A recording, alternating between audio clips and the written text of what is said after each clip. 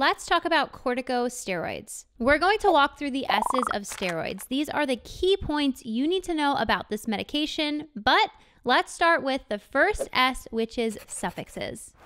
The suffixes for steroids are "zone," like prednisone, hydrocortisone. The other suffix is "azone," like dexamethasone, fluticasone, and beclomethasone. Another suffix you'll see is "ide," like flunisolide and cyclosinide. Let's review the mechanism of action for these drugs. Corticosteroids help to decrease inflammation. They also help to suppress the immune system. Corticosteroids are commonly used for those with an autoimmune disease, such as systemic lupus or Crohn's disease.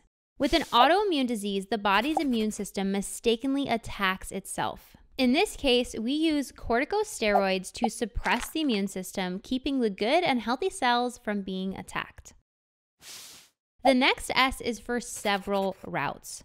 Corticosteroids can be given in several routes, such as inhaled corticosteroids, also called ICSs, orally, meaning by mouth or PO, topically as creams, lotions, eye drops, or sprays. It can be injected via IV, intramuscularly, or intra-articularly, meaning into a joint. Inhaled corticosteroids, ICSs, are commonly used for asthma, COPD or chronic inflammation, nasal polyps, and rhinitis. Remember, corticosteroids decrease inflammation. This includes the airways, causing them to open and air to flow more freely through them. Next is oral steroids. These are used for systemic inflammation, chronic pain like seen in rheumatoid arthritis, autoimmune diseases such as lupus or Crohn's disease, and for respiratory infections like pneumonia. Next, for topical corticosteroids.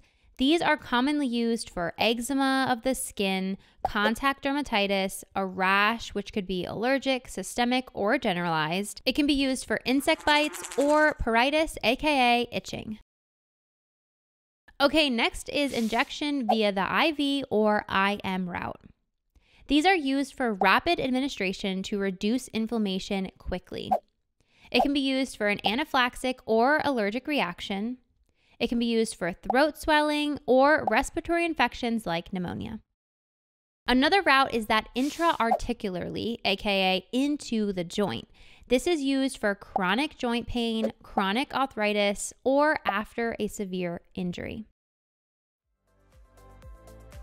If you want more information like this, you can find it in the complete pharmacology flashcards. It covers everything you need to know in your pharmacology class, but it's presented in a fun and condensed way, no more textbook fluff. If you found this video helpful, don't forget to subscribe to my YouTube channel. Happy studying, future nurses!